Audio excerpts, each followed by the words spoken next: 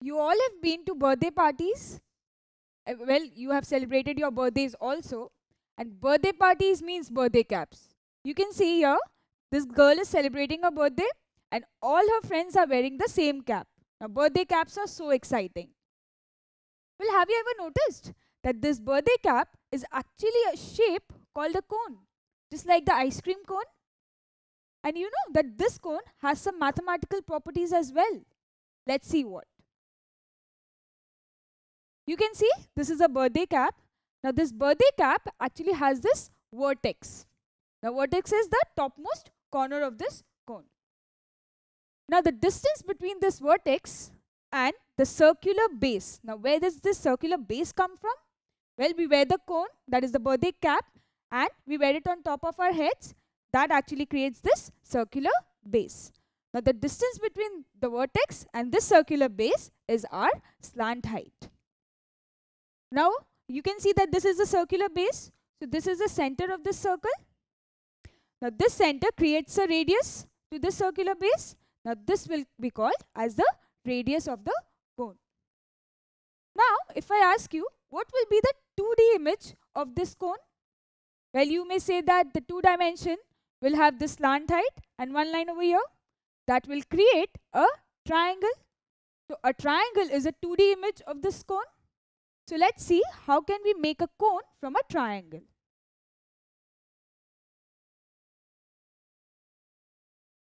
See how we created a 3-dimensional object from a 2-dimensional object. So you can see that we are having this vertex, that is the topmost corner of this cone.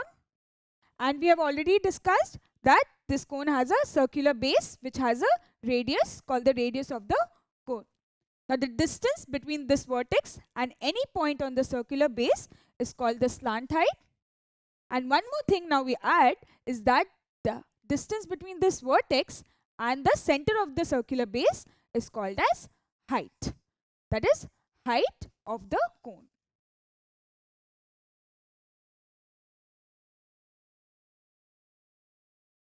Remember that this is the height of the cone and this is called the slant height of the cone. Now the slant height is represented with the letter L. Now you can see that we have given you the dimensions of this height and radius of this particular cone. Now if I ask you to find out the slant height of this cone, can you find out? Well, there is a simple logic. You can see that this triangle is forming a right angle over here because height is perpendicular to radius in the cone. So we have been given the dimensions of height and the radius. So if this triangle is a right angle triangle, the slant height will act as the hypotenuse. Now we know that we can use the Pythagoras Theorem here to find out the slant height of this cone. Well, what does the Pythagoras Theorem say? Hypotenuse square is equal to perpendicular square plus base square. So let us substitute our values of the cone in this formula. So hypotenuse here is the slant height, that is L. So L square is equal to perpendicular is height here and height has been given as 24 centimeter. So 24 square plus base here is the radius and the radius is 7 centimeter. We get 7 square. Now solving this, we get L square is equal to 24 square is 576 plus 7 square is 49. Or L is equal to what? Root over 576 plus 49. That gives us 625. Or L is equal to 25 centimeter. So now you know that if you are given the height and the radius, you can find out the slant height. Now if you are given the slant height and the height or the slant height and the radius, you can find the third dimension easily by the Pythagoras theorem. Now you can see that this cone has this right angle over here. So you can find out the slant height with the help of height and radius, or any one of these with the help of other two. So what is a cone actually?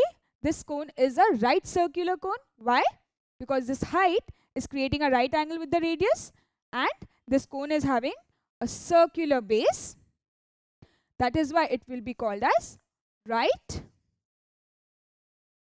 circular cone. Now you know what is a right circular cone. Now what about this cone? Is this a right circular cone? Well, you can say that this cone has a circular base. But is it height creating a right angle with the base? That is a radius? No, this is not a right angle. So this is not a right circular cone. Now what about this cone? Is it a right circular cone?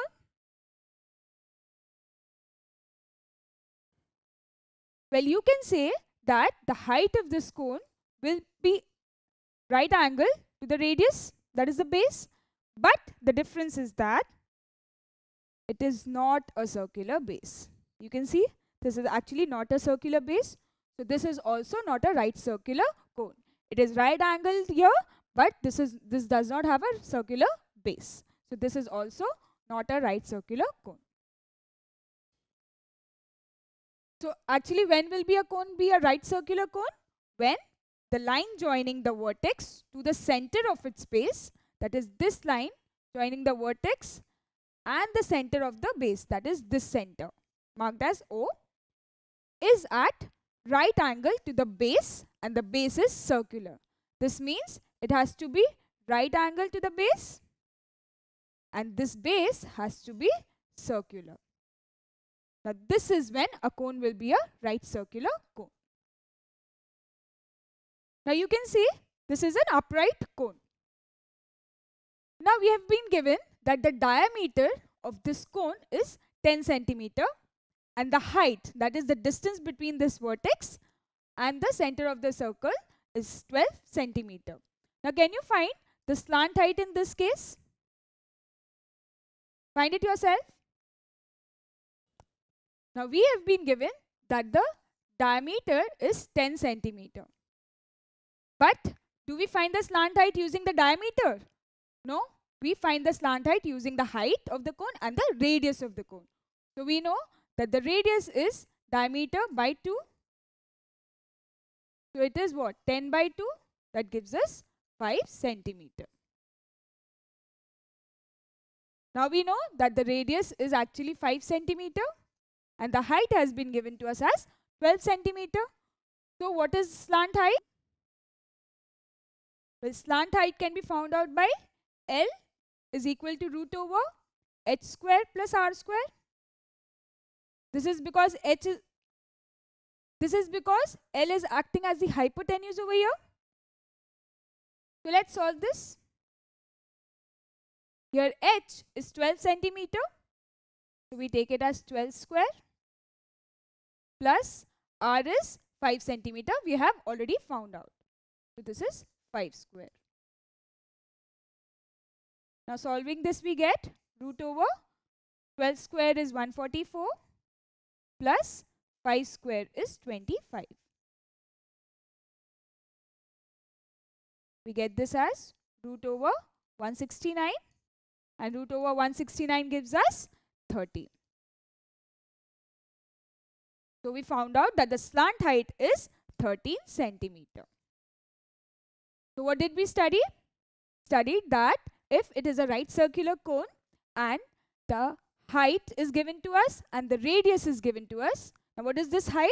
The distance between the vertex and the center of the circle. And this radius is given to us. Then we can easily find out the slant height of the cone.